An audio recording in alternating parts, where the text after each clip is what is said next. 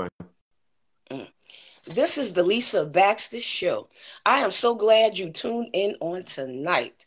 I am just so glad. I hope you got your favorite beverage and have a seat, your snack, or maybe no snack at all, because I just want you all ears on tonight. Okay? So before we start the show, one of the things I wanted to say is Tamika James, one of the great warriors, has passed away, and I want to give condolences to her family. We care, and we're praying, and we just sending out love to you and your family. Okay, we had to say that for a beautiful warrior. We just had to say that. Now, this is the Lisa Baxter Show, giving you the 411 in the kidney world. Well, again, hi again, and I'm so glad you tuned in. Listen, this may be symbolic, but I wanted to give awards to those dialysis patients that's taking care of business, that's showing up to their treatments, that doing what they have to do to survive, to live this life, but not just live, but just to go on, to be alive and to thrive. And for you real hardworking ones, you got the big one right here. This is the big award right here to you. Because on this network, we love you, we care about you, and we're here for you. We're here to listen, and we're here to teach, and we're here to learn. Okay? So now, I would like to introduce my guest. My guest, he's a director. Let me read it. How about that? He's a director of education and development, okay, for the National Kidney Registry exchange program. One of the best in the world. One of the best in the world. And I'm going to have him tell you and explain to you all that he's offering with this wonderful program for every transplant patient out there who needs a transplant. His name is Joe Sinacore. Joe Sinacore, welcome you to the Lisa Baxter Show. Come on up in here. Come on up in here. Hi, Lisa. Nice to see you tonight. Hi, Joe. How are you? Doing great. It's a beautiful spring day today, wasn't it? Excellent. Excellent. Yes, it was a beautiful day. I had the coat with me. I put it on. I took it off, and I had to put it back on. How about that? So we met at the Rogerson table discussion one year, That's a couple right, the years round ago table back, discussion. right? That's right, and that was a follow up. That was a follow up to the oh big yeah, initiative at the White House. Remember that? Mm-hmm. And also at the event when I got the award with Julia, and she was on the show. She was my first guest on the show a couple of weeks ago. Yes. So see, we all in the same circles. That's doing right. Great things for people together, right? Absolutely. All right.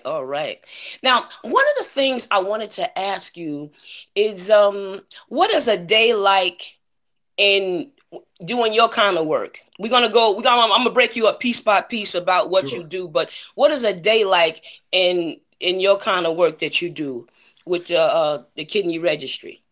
Well, it's very hectic. There are a lot of people in need of a kidney transplant, and people who make it through into our program, they register at hospitals that are registered in our program, are being run through this matching system on a daily basis, and we look to try to create these kidney exchanges, which I'm sure we can talk more detail about further down the line here on the show. But we're busy every day working with the hospitals, getting them to enter their patients and their patients' donors into our systems. And that's the first piece, the most important piece. It's like the lottery. You have to be in it to win it, right? So we have to get the patients all entered into our systems so that towards the end of the day, we can start to run our matching system and create these kidney swaps where we're exchanging people's donors for a better match. With that come a lot of moving parts. There's a lot of things that have to be perfectly in place and defined. There's a lot of data, people's blood types and people's tissue types and all that. Everything has to be all perfect in the system. And the hospitals have a lot to learn about how to use our systems to take the best advantage of the tools that we've built for them in order to do this. So there's a lot of questions that come in on a daily basis. We're on the phone with the personnel at the hospitals, the nurses, the doctors, the scientists, and so forth. And we're kind of running that. And that's just for the matching piece. Then once Yes. we make these matches, we get very busy to work on the logistics.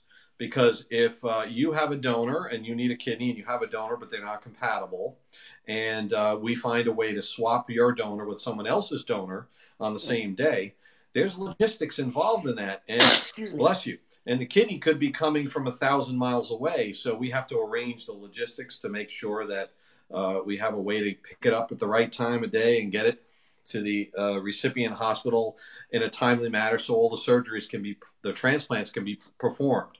The logistics are very complicated.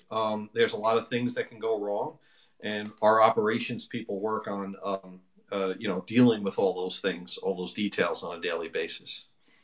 And then I'm spending a lot of time going out to the hospitals, flying out to the hospitals and doing presentations to help educate the personnel at the hospital on how to have the discussions with their patients, because they have to educate their patients in order for the patients to make an informed decision on whether they should or shouldn't utilize our program. I agree. I had to do that. That's right. Continue.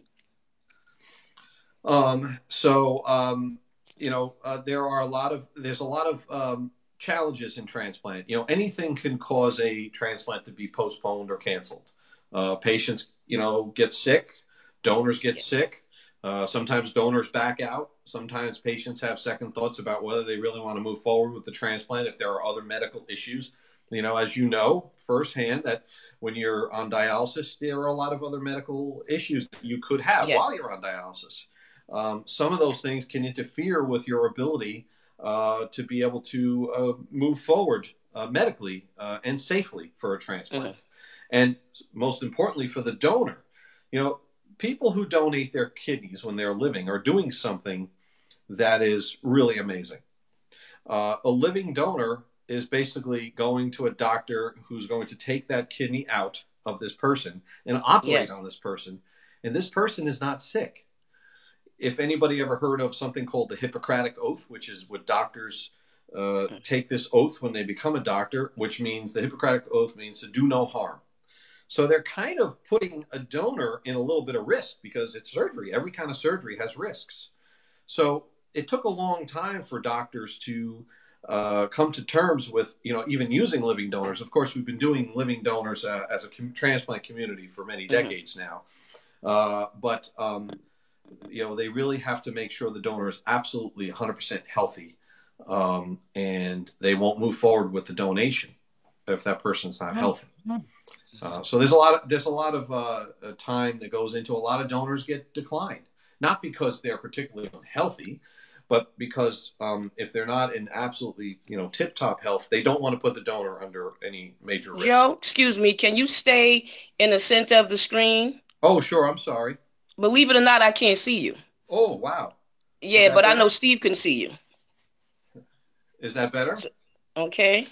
So, yeah. Well, what has made you, I know you have a strong passionate about this. Yes. So what has made you passionate about doing this work? The numbers. We know that right now there's approximately 135,000 people waiting for solid organs. That includes kidneys, livers, hearts, and so forth, right? Of those 134,000 people, 94,000 of them are waiting for a kidney. And those are just the people who have been registered and have agreed to be considered for transplantation, period. So they're waiting on the deceased organ donor list in order to receive a kidney. So the majority of the people who are on the wait list for any kind of organ are kidney recipients. Of course, part of the reason why there's more people waiting for kidneys than there are for hearts is that because we have this thing called dialysis. Dialysis is a way to allow people to continue to live as their kidneys are not working, right? Without the dialysis, they could die. Wow. But dialysis is, as you know, is not nearly as good as having a functioning kidney, and there are medical challenges. So the better form of treatment, when you look at the statistics of patient survival and health, is transplantation. If you're going to make a decision, if you could do one or the other right now, all right, we have a kidney for you, or you could stay on dialysis. What are you going to accept? You're going to take the kidney because you know it's going to better your life. So Sure. knowing that there are so many people on that wait list, and that there sadly are a number of people dying every year on the wait list, It is means sad we about it. have a Yes. lot of work to do.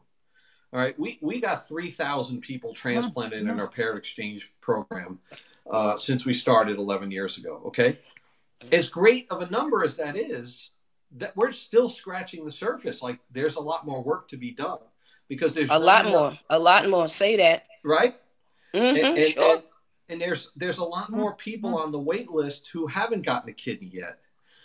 Some of them might have someone in their circle of family and friends who might be healthy enough to be a living donor, but these people don't even know that there's an opportunity to exchange your kidney with someone else if you're not a match for the person you intend to donate. And some of them had tried years ago and were told, you're not compatible with your brother or your friend or your cousin, whomever you were trying to donate to. And they went off with their lives and never looked back. They said, well, I'm not compatible with my friend, so I moved on with my life. Because even for the donor, it's a big decision to want to move forward or donate or not. So once they kind or no longer have their head wrapped around this concept of being a donor, they move on with their life and it's over. That's it.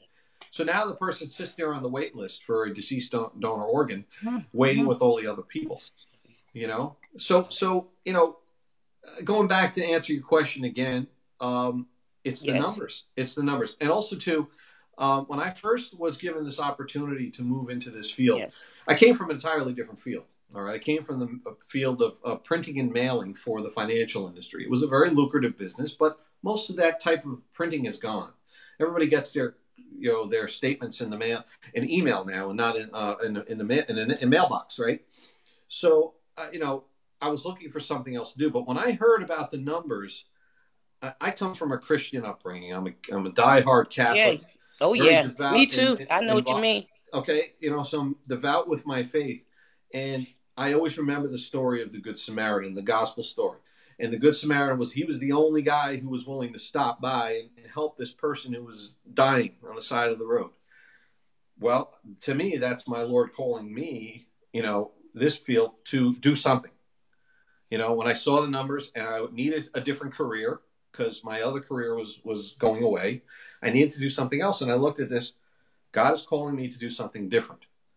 Mm. And it's a hard transition and it's hard work. I'm sure it You is. know, I'm uh, sure it is because you know, it can be frustrating. I'm sure. right, You care about people. You want to help them. You want to right. do something, and sometimes you only can do what you can do. And so far, you're doing a great job. You're doing a great job. Listen, I have a whole team of people. Of course, my boss is his It brilliance takes a and his team. drive behind us. Together, we've all done this, and I've been there since the beginning. But I work with the best people I've ever worked with in my life. They're Wow. all dedicated, all very smart. My boss is a brilliant guy. He's passionate about this, and we're all passionate with him. And we're A all in it great together. crew. A You know, great crew. Well, it takes teamwork to make the dream work. My bishop always said, that's Archbishop Rochford. You know. yeah. Well, what is one of your success stories? Maybe you have more than one, but what is one of your success stories? Because out of all of this, even though you have a deep day with the calls and the visits and the going to the hospitals and linking up and getting together, what is one of your success stories about some of this? Well, let me start off by going back a little bit when we first started doing this. All right. One of the things that we were trying to do was, you see, when we do these paired kidney exchanges, we typically have a Good Samaritan donor who comes forward and says, I'd like to donate a kidney to a stranger. And we put them in the pool, and then we start making the matches, and then this person we realize it's a match for this family here, right? And this person, and Yes. then that person's donor donates to someone else, and it forms a chain. We call this a donor chain, and the chain keeps going. Mm. When we first started doing this, we only had a limited number of these Good Samaritan donors. So what we used to do is we used to try to keep the chain going as long as we could. But the longer you make the chain, the more links there are in the chain, the more places there are that it could break. And the Wow. whole thing kind of starts to fall apart.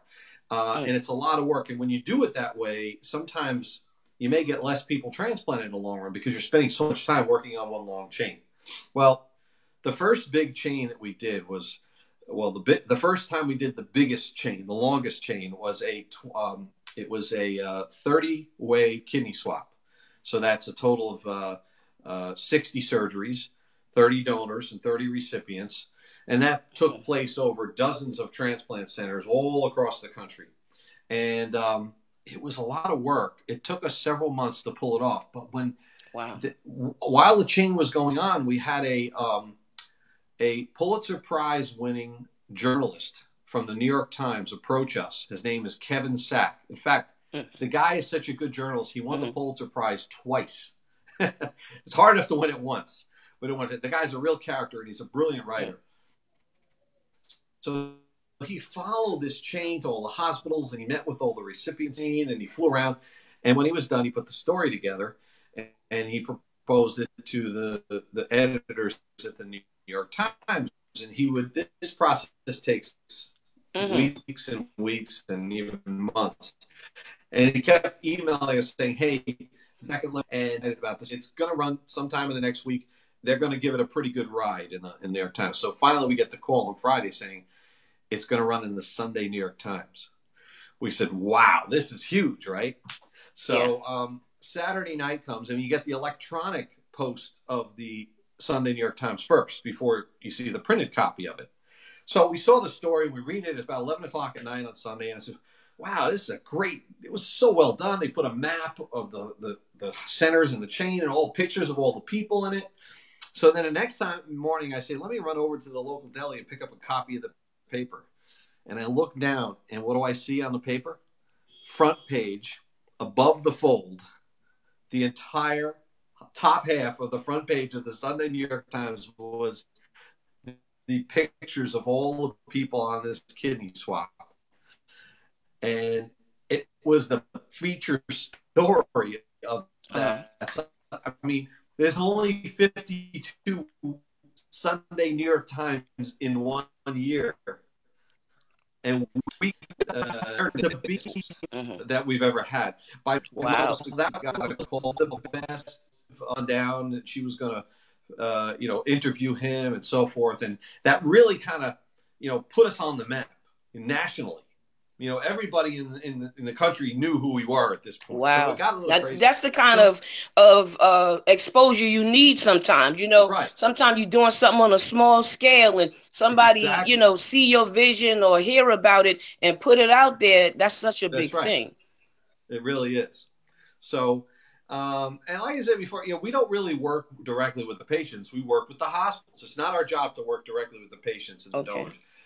Because we're not doctors, we're not nurses, so they should be in the capable hands of the staff. You know these people, you've dealt with them. They're very capable people. They're very professional, and they know how to, balance the needs between, you needing to understand what's going to happen and your options versus, your medical situation, because everybody's situation is a little different. So we want them to handle all that. So we never really I don't want to say never, but we rarely get to meet the people that we're transplanting in the kidney swap. It's very rare that we ever see the patients. It's very rare that we see the donors because we have to work with depersonalized information. We don't know their names, so some days, we're doing all this work and we're getting all these matches and we're getting all these transplants done. And every once in a while, we just have to stop and say, there's real people behind here that are sitting at the hospitals right now. Either, they're going to get matched in one of our transplants or we're just matched and we just delivered the kidney today, and it's kind of surreal sometimes, Yeah. But when we do get to meet them from time to time, it's really I mean, special. Joe, excuse me, Joe. Go ahead. Let me ask you a question. Go If ahead. a person wanted to work in this type of job or volunteer with it, what would you say to them, or how would they go about it? Well, we don't.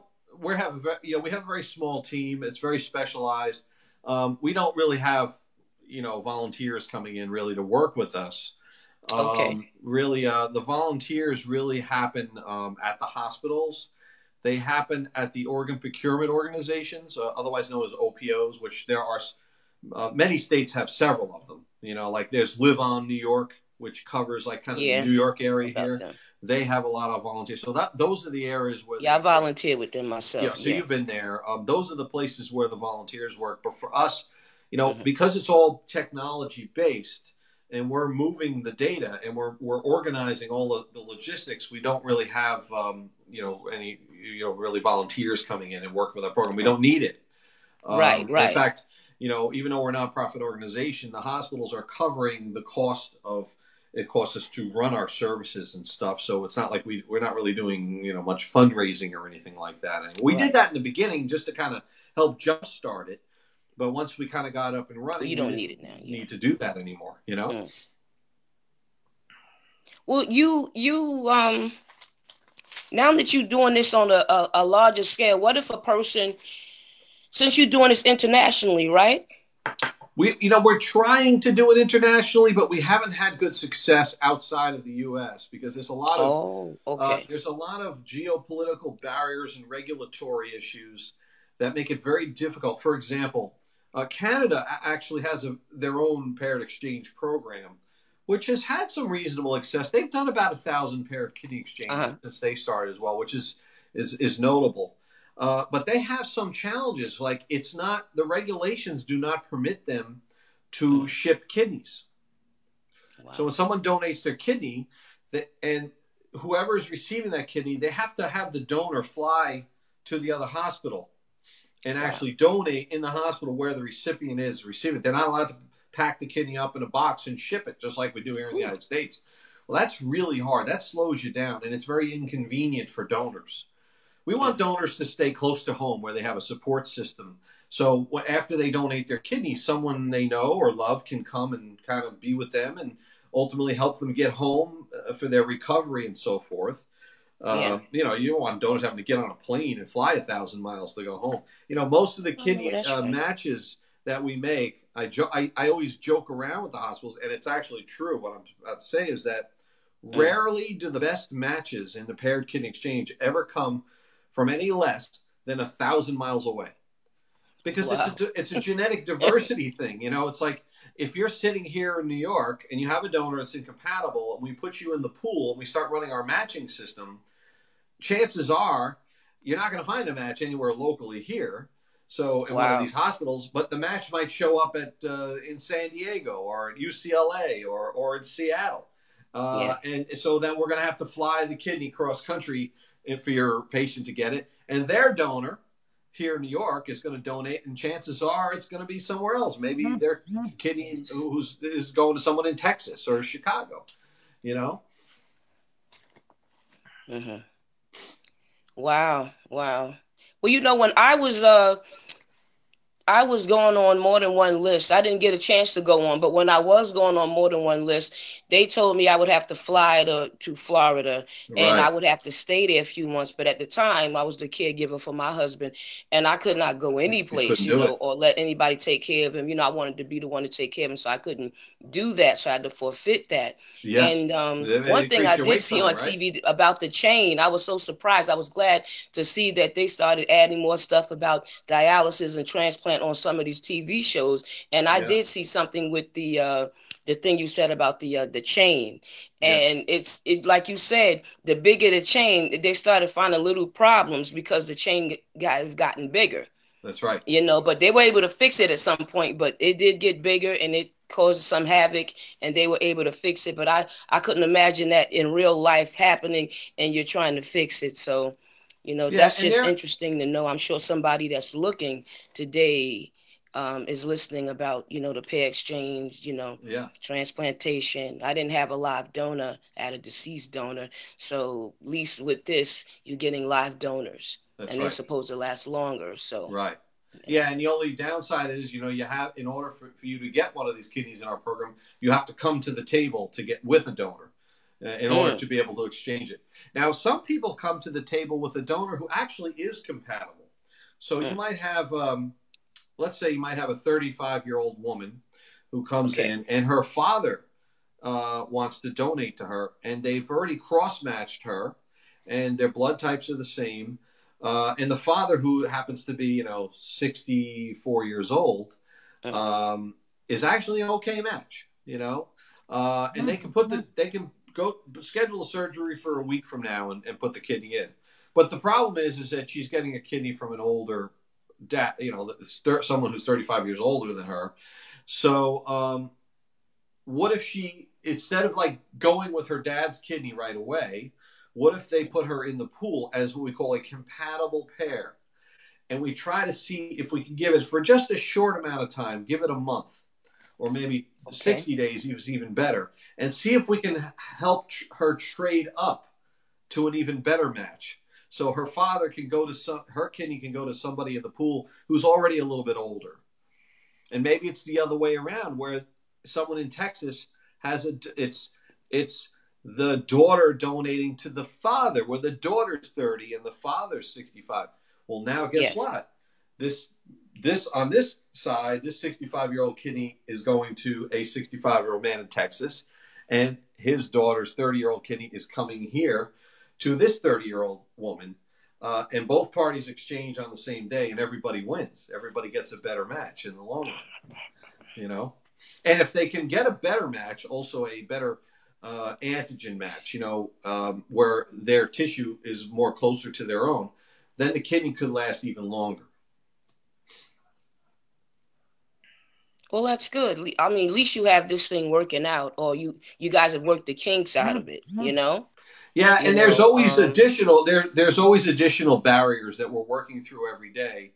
And we prioritize. We say, all right, what are the barriers that we're having today? Well, if we can speed up this, or we can put this, switch in the system that will make the system run better, or make it easier for the hospitals to put more patients in the program, we'll enhance the system to allow that, and it allows us to yeah, move even faster. We first started this, we could barely get 20 transplants done in 1 year. Last year we did 619 of them in 1 year. So each year we keep growing and accelerating because we're finding ways to, enhance the systems and enhance the process to make it even better. Also, too, there are more transplant centers joining the program every year, too. wow. Yeah. See, we need programs like this, and Yeah. it needs to be out there more that you're out there. Yes. I People mean, need to know that they I have knew an a option. little bit from you and I talking, and then I knew a little bit from we were at the round table together. But now I'm hearing it a lot bigger. Even before the show, when you and Steve talked a little bit, I learned a little more. So each time I'm learning a little bit more, and I'm sure the people out there also learning a little bit more. From Absolutely. what you're giving, what you're talking about.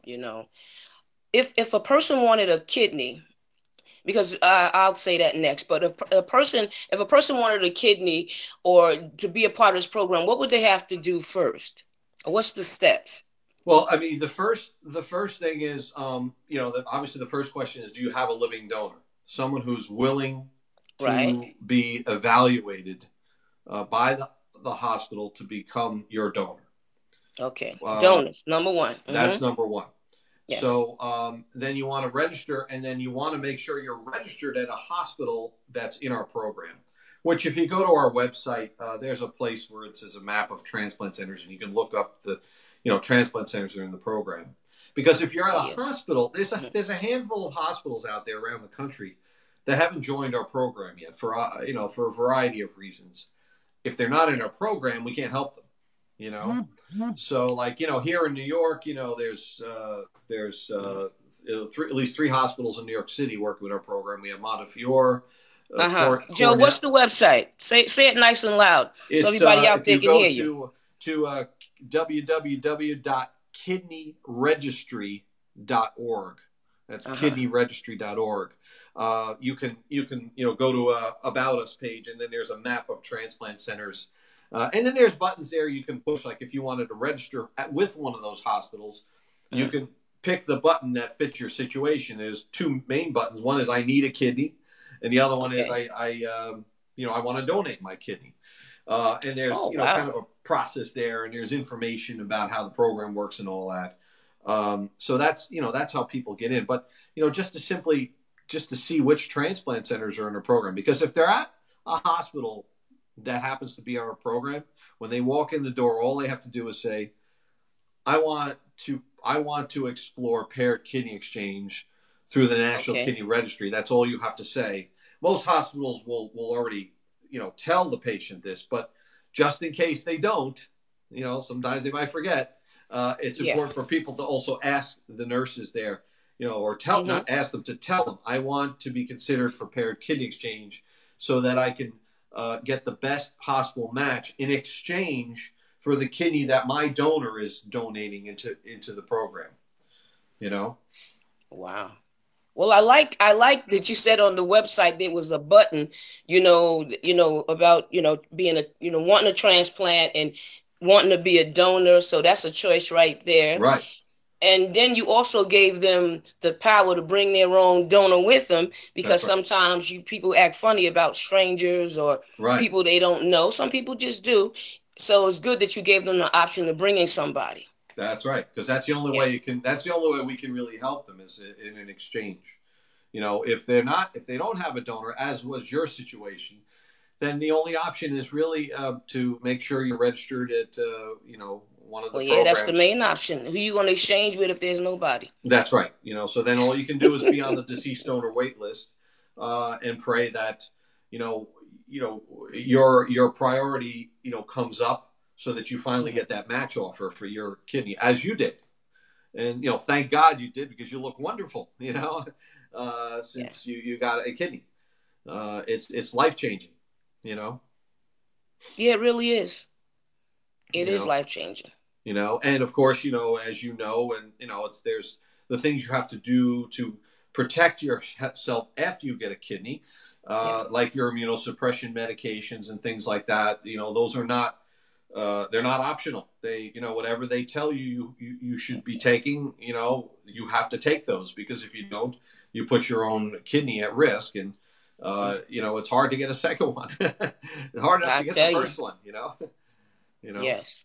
Now, you're working with several hospitals, you said, right? Yeah, no, we have this. We have about Now, 90 in the suppose program. I'm on the list that I'm on the list at a hospital that's not registered with you. What will I do in that case? Well, it's not easy. You have to Not see if easy. you can Okay. get transferred to one of the other hospitals that's in our program. The good news Okay. is that most of the big transplant programs throughout the country are they're already in our program. There's only a handful of Okay. centers that are not participating in our program yet. Okay. And we continue to work with them, to say, hey, listen, I may talk to that hospital and say, listen, you really should consider joining my program, because I can help your patients. I see, I tell them, I'm not a Wow. salesman, okay, but I like that. everybody, listen, everybody's a salesman, but I'm not. My job isn't to go out and just be a salesman, knocking on doors. Hey, would you like to join my program? No, my job is to go out and educate the centers on their options, so they can educate their patients on those options that could be achieved by using our program. And if they're not interested, then I walk away. I'm not gonna call them every week or every month saying, hey, what's up, because if they're not, they have to put some effort into this as well. Yes. There's a lot of work that the hospitals have to do in order to comply with our workflows in our program. So, like, if their heart's not in it, they won't be successful in my program. I've seen that happen too, and sometimes it's not their fault. Sometimes they don't have the resources, or they don't have the nurse coordinators, or they don't have enough surgeons on staff Yeah. to I've work in our seen it program. too. I've So seen it too. that's a whole other issue. But there's a couple of big hospitals out there that they're trying to do this under their own roof, Hmm. because they have a lot of patients and donors under their roof, and they want to try to make their own little chains under their own roof. But you can do that, but you have a limited size pool of options to make matches from.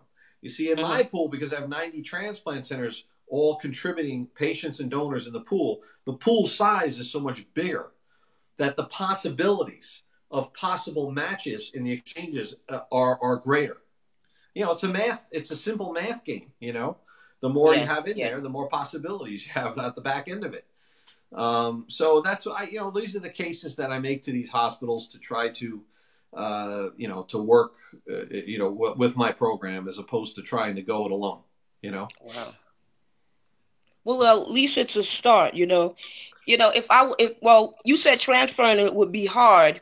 If I did all the tests, all the tests, Yeah. the treadmill, Yeah. the GYN and all of the long, long, long, long tests.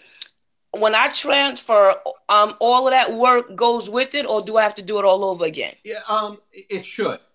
Technically, they should be willing to release your medical records. Okay.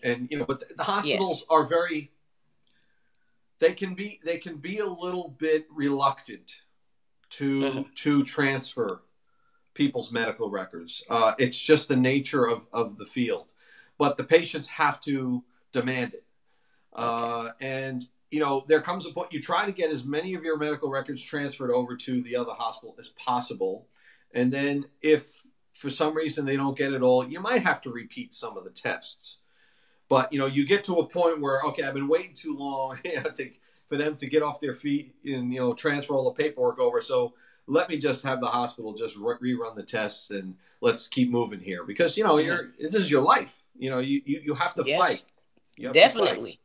It's Um, definitely your life. Yes. It. It's definitely your life. Wow. I'm telling you. We all have to fight we all have to advocate. And, that's why a lot of people too, they have someone in their circle of family or friends, even if they can't be their donor, that person becomes their caretaker to help them because, listen, you know this personally, right? You were on dialysis. It takes a lot out of you. You could be tired. You can be a little foggy some days. And sometimes having somebody with you when you're, a loved one who cares about you, who's going to be listening and interacting with the hospitals, if they're not giving you the answers that you deserve, that person might be more quick to say, hey, wait a minute, you're not giving us the answer we want to hear here. You know what I'm saying? But not everybody has that luxury. Some people, they have no choice but to go it alone. Because like in your case, you were the caretaker of your own husband. So it's not like your husband could be there with you. I don't know if you had other people in there with you. Well, it was the other way around at first when I was the one on dialysis before he got colon cancer. Yeah. But he was a match for me to have the kidney. And he developed high blood pressure and they wouldn't let us do it. Right. But when I put him to rest, I didn't remember to take the kidney, even though we were a match. I forgot all about it. Somebody asked me 6 months later. I didn't remember. Right. So, wow. But yeah, you need somebody. See, he was tired of me going through that dialysis for so long. Sometimes it takes somebody to love you enough to want to do that. I kept telling him, you don't got to do it. Let me wait on the list. It's not really bothering me. I was healthy on dialysis, believe it or not.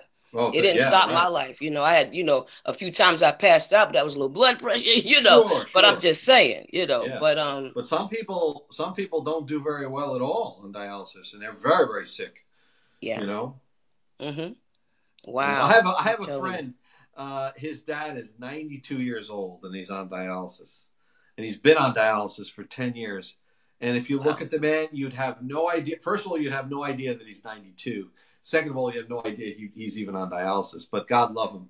He looks wonderful, but in his case, he's too old to even get a transplant. They would never operate on a 92-year-old man, Wow. So that's his thing. Now, he's a very prayerful, faithful man, and really the grace of God has really kept him alive longer. I believe this, Wow. Well, some people really hang in there. Some people wait faithfully on the list. Some people have had more than one transplant. And they don't mind getting I know one person that had 3. And they didn't mind getting one again and again. Some people are scared of the knife. And then some people will, try. You know what I mean? Yeah. So I'm glad you're doing this work. I'm glad you're doing this type of work, I'm glad you came on the show and everything. Really, so I appreciate that. Yeah. what you're doing and how you're doing it. We have something called, and I'm gonna say this. We have something called kidney no quest, what has to do with transplants. And Uh-huh. I that's an excellent show. If you go on Urban, you will see that show, and they might need you either on it or to work with them or something like that. I don't know if you do that type of thing. I'm just throwing it out there just in case. All right, Jared is a sweet person. Yes. Warriors Quest, that's what it's called. Warrior's Quest. I'm writing it Right. down. And Jared Brown, he's excellent. He's the host of that show. Interesting. A sweet person, you know. Yes. So thank you again for coming on. I thank Barbara for tuning in. Thank you, Barbara. I thank everybody out there also for coming on and taking time to spend a nice evening with the Lisa Baxter Show. This is from the heart and not from the head. We love you out there. We want you healthy. We want you strong. We want you feeling good, feeling better, and being educated about your illness. All right. So we thank you again for tuning in. We thank you again for coming on, and we hope to see you next week. All right. So prayers, blessings, and peace. And thank you, and good night.